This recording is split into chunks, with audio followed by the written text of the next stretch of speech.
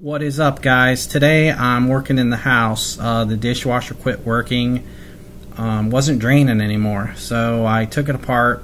I thought maybe the pump had gone bad, and sure enough, when I took it apart, here is the old pump here, and you can see the impellers are all gone, and here's the new pump here. Nice long full impellers on it. And what had happened was a piece of glass had gotten down into the pump and chewed the impellers all up, and you can see it actually chewed the body up and everything on the pump. So I went ahead and I put the new pump in, put it all back together, and it still wasn't fully draining or pumping really good. So I took it all back apart again and started looking at it really close, and I realized that here, this is where the pump locks in, okay? And the body of the pump, I don't know if you guys can see this or not, but the body of the pump is all chewed up and everything too, and it had increased that tolerance so much between the impellers and the body of the pump that it couldn't really pump it out. It was just kind of swishing the water around, you know, pumping it out in little spurts. So normally you would have to replace this whole pump assembly, this whole thing, because there's no way, like no parts to repair this. So I started thinking about it and looking at it and trying to figure out what I could do.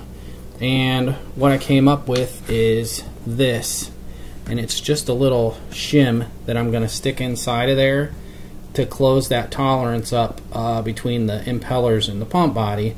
And what it is I just cut off one of the coupler ends off of a piece of 1.5" ABS. I just nibbed it right off at the bevel right here.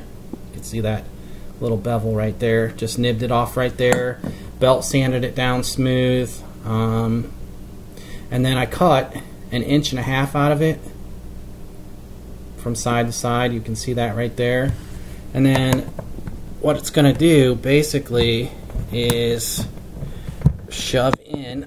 You can just squeeze it and shove it in there.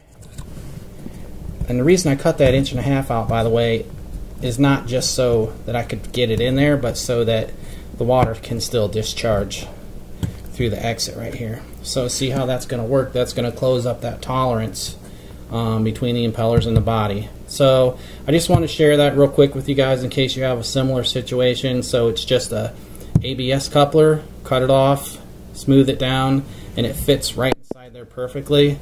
So I'm going to put it back together, and I'll let you know if it works or not, and if it does, I'll put it in the comments.